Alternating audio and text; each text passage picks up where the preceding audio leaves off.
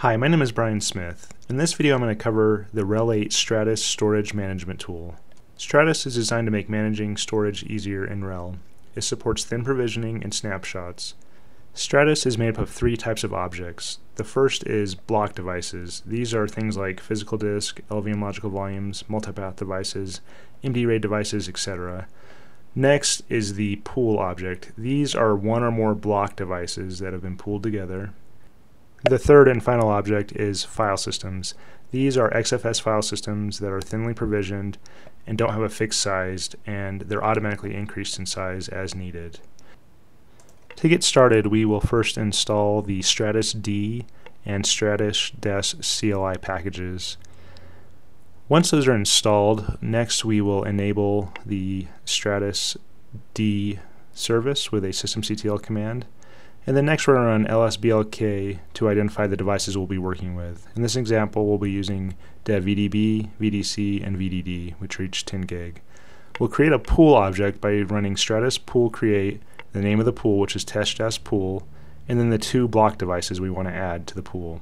Next, we'll show the command to add a disk to the pool after it's been created. We'll run a Stratis pool add-data, the name of the pool, which is test pool, and then the block device, dev VDD. Next we'll run a Stratis block dev list. This will show all the block devices that Stratis is managing. If we run a Stratis pool list, this will show a list of the pools in Stratis. You can see that we have one pool that's 30 gigs. Next we'll run Stratis file system create, the name of the pool, and the name of the file system. This will create a new file system within this pool. And we're going to create an additional file system. So we'll have a test file system 1 and a test file system 2 in this test pool. Next we'll run a Stratis file system list. This will show a list of all the file systems that Stratis is managing. And then what we'll do next is create a mount point. We'll do a makedir/test file system 1 and a makedir/test file system 2. And then we'll mount our Stratis file systems with a mount command. These are available under /Stratis, /the pool name, /the file system, and then we're going to mount it at the /test file system 1 mount point that we just created. And we'll do the same for test file system 2 so that they're both mounted. Next we'll run df-h and grep for our test file systems. One thing you'll notice is that df reports the file systems are 1 terabyte in size. This is because Stratis file systems do not have a fixed size and they use thin provisioning. So Stratis will automatically resize these file systems and grow the space as needed. If we want to see how much space is available in the pool, we can run a Stratis pool and see the pool size and how much is being used. So in this case we have a 30 gig pool and 1.12 gigabytes is being used. If we run Stratis file system, we can see how much space is being used by each file system. Each of these you can see is using 546 megabytes. Next we'll cd into the test file system 1 file system and we'll create a 1 gigabyte file with a dd command. Then we'll run Stratis pool to see the size change. So you can see that we're now reporting 2 gigabytes is being used. And if we run Stratis file system, we can see that test file system 1 is now using 1.53 gigabytes of space. Next we're going to look at Stratis snapshots.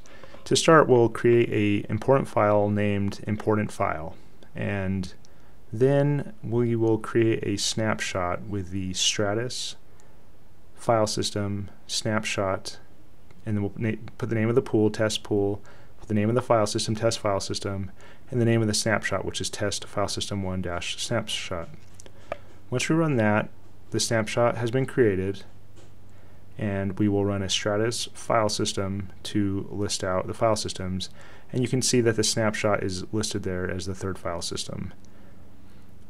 Snapshots can be easily mounted.